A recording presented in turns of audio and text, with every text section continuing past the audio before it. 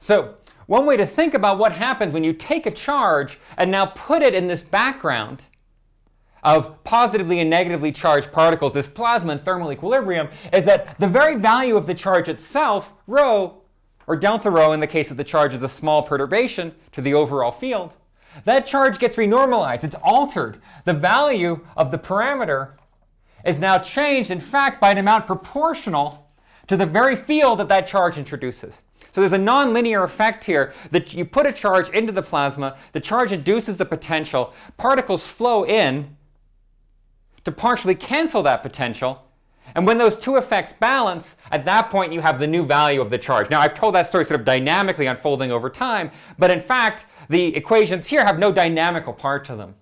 So basically you can think of this as sticking a particle in and then asking about how on larger and larger scales the average charge within that box behaves. So instead of thinking about the potential here as a new theory of electromagnetism, we can also think about it as a story about how charges coarse grain on larger and larger scales. So now I'm going to put these two terms together and just say that there is the same law that we originally began with, the 1 over r squared law. It's just that as you go to larger and larger scales, the charge itself appears to change. And in fact, it sort of looks like this, right? Here's the scale you're looking at, and here's the charge of the particle. As r gets larger and larger, eventually that charge cuts off. I'm going to write this here as log q. So this is an exponential cutoff. As r goes past the Debye length, it gets increasingly shielded. And so this is a direct analog in a more complicated fashion because of this nonlinearity here. This is a direct analog to all of the other renormalization stories we've seen. You look at the system on a larger scale, you measure this charge not at this distance here, but at a slightly larger distance here. And what you find when you look on that larger scale, you say, hey, what's this charge like? What is an electron like? Well, it depends how expensive your equipment is. It depends on the resolution with which you can observe that electron.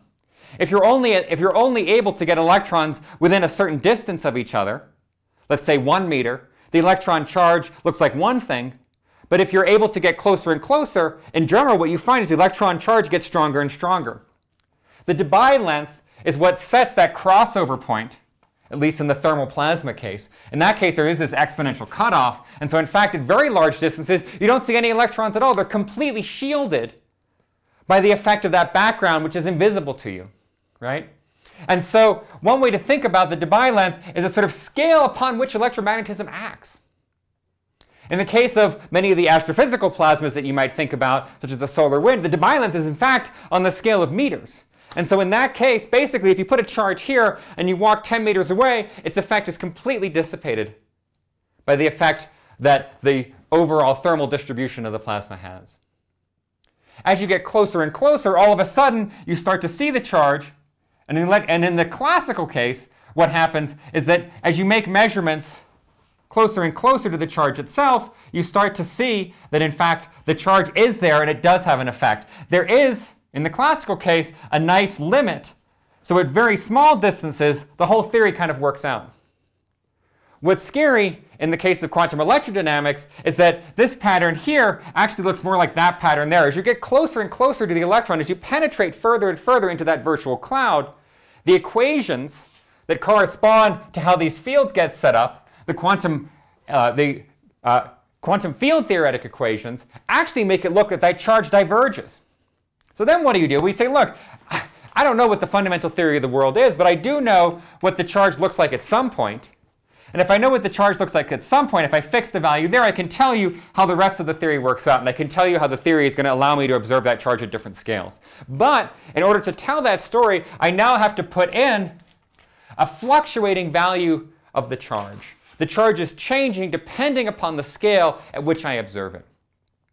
Just as the Markov chain changes, that theory changes, the parameters of that theory change when I observe on coarser and coarser timescales, just as the cellular automata model changes, the underlying law changes when I coarse grain at larger and larger spatial and temporal scales. And just as the coupling constants in the Ising model change when I look at increasingly larger and larger lattice spacings, as I cross out particles in the lattice to make a larger lattice that I can then twist and say looks identical to the original one. In all of these cases, what I'm able to do is keep the structure of the theory reasonably constant and talk about how the parameters of that theory flow. Now, what you've been able to see is a very rough, cartoonish picture of the classical case. In the quantum case, it looks a little bit stranger because of that divergence. And so very often when we talk about renormalization, at least if you look in the stories about renormalization we have, mostly from the theoretical physicists, renormalization is fundamentally tied up with these infinities, these sort of dangerous infinities that emerge when you go to scales that are too fine for the theory to describe. And then that's where everything goes crazy. And of course, famously, the theory that we can't renormalize, right? The theory where these divergences that happen at short distances, when those divergences can't be taken away by sort of fixing a value here and looking at what happens forward. Famously, one of the ones that is non-renormalizable, at least in standard field theory, is gravity.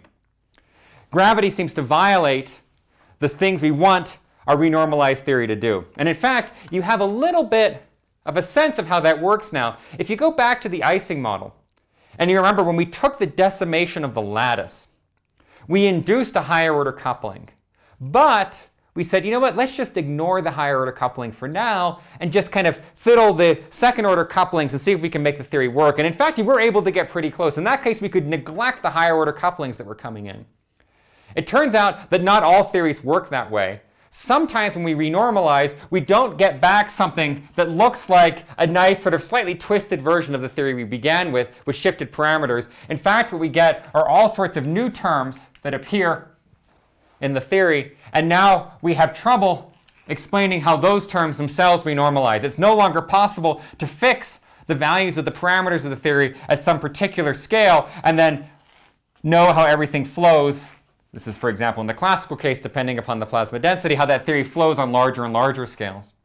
In some cases, our theories have a structure that frustrates the renormalization process. Those theories we call non-renormalizable.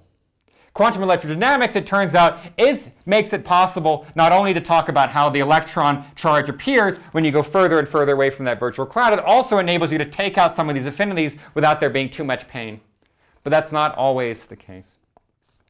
So what I've done here is give you an analogy to the quantum mechanical problem of how an electron interacts with a vacuum of virtual particles. I've given you a slightly different one, which is the plasma story. In this case, the positive and negatively charged particles exist for all time. They're sitting there and they can flow about. It's slightly different from the case where an electron pulls positive and negative charges out of the vacuum. In that case, they begin closely separated. And as Murray and Frank said in their paper, one of the